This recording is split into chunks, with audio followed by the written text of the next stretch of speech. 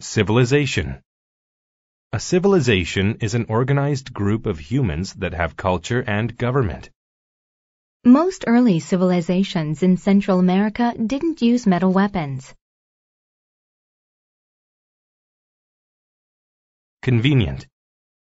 When something is convenient, it is easy to do and does not take a lot of work. The bus is a convenient way to get to school. Den. A den is a living space for some types of animals, such as lions. The mother lion left her babies in the den. Dew. Dew is the drops of water that form on the ground outside during the night. When we woke up, we saw that the grass was covered in dew. Drastic.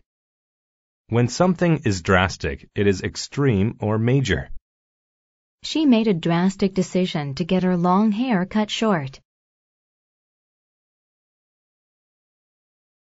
Exit. To exit means to leave. The students exited through the front door. Flock. A flock is a group of animals, such as birds, sheep, or goats. There was one black sheep in the entire flock. Fold. To fold is to bend something like paper or cloth so that it takes up less space. I folded the paper and put it in my pocket.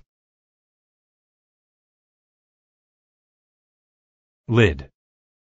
A lid is a top for a box or container that can be removed. He lifted the lid of the box and revealed her present. Loom. To loom is to seem very large and often scary. The ominous clouds loomed over the school. Mighty. When something is mighty, it is strong and large. The mighty wrestler scared all who faced him. Mushroom.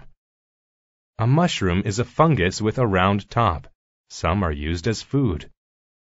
The soup had fresh mushrooms in it.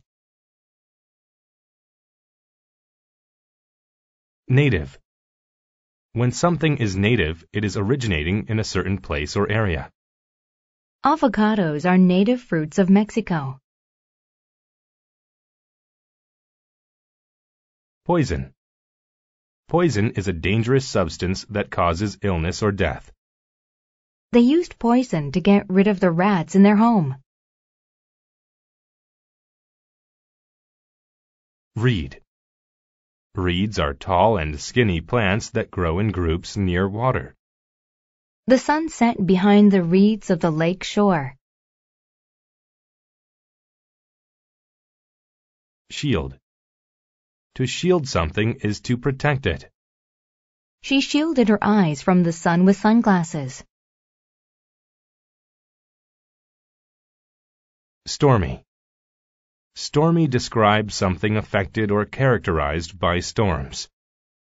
The golfers decided to go home because of the stormy weather. Sway. To sway is to move slowly from side to side. She swayed while she listened to the music. Urban. When something is urban, it is related to the city. Subways are an important form of urban transportation. Wade. To wade is to walk in or pass through water. The child waded in the water at the beach.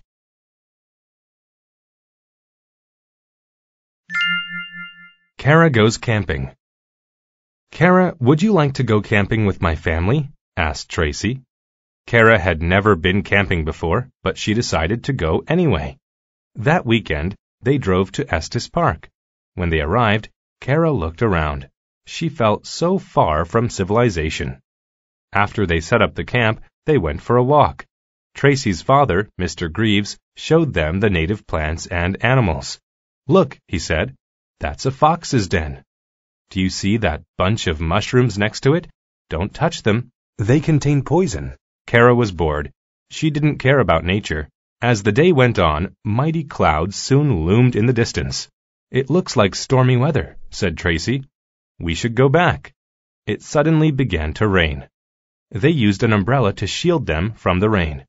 Back at the camp, they ate cold sandwiches for dinner and went to sleep. By morning, the rain had stopped. It was a drastic change from the previous day's weather. They folded their sleeping bags and put them in a box. Tracy closed the lid and told Kara, "Today will be fun, I promise." Kara didn't believe her. She missed her convenient life in the city. She was used to an urban lifestyle. After breakfast, they went for a walk. The grass was covered with dew, and it gleamed in the sunlight. Finally, they reached a lake. Kara and Tracy waded into the water. The reeds swayed in the wind, and a flock of birds flew above. Kara felt very peaceful. That night they made a fire. They sat around it while Mr. Greaves told scary stories. Kara had a lot of fun. Camping was a good way for friends to spend time together, she realized. The next day it was time for them to leave. She felt sad while they exited the park. She didn't like camping at first, but she learned how fun it could be over the weekend.